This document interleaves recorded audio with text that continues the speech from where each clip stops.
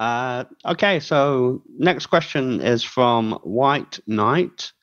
Why doesn't the rail line run directly from Slig Barracks to Fico Depot? And why make Necrum a transit hub?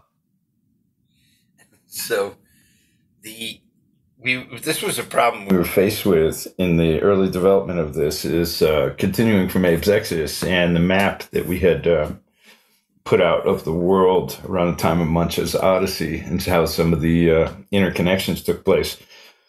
But in this story, in this incarnation, we had to go to the places in an order that made sense to unravel the mystery.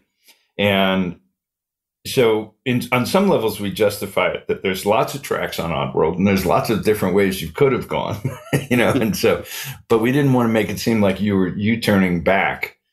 And so it made sense in some ways that Soulstorm, even in the original painting from Soulstorm in Abe's Exodus, you'll see that there was multiple track lines coming in and multiple track lines going out. And the reason would be that or you're saying Soulstorm, or you're saying we're saying Necrum, right?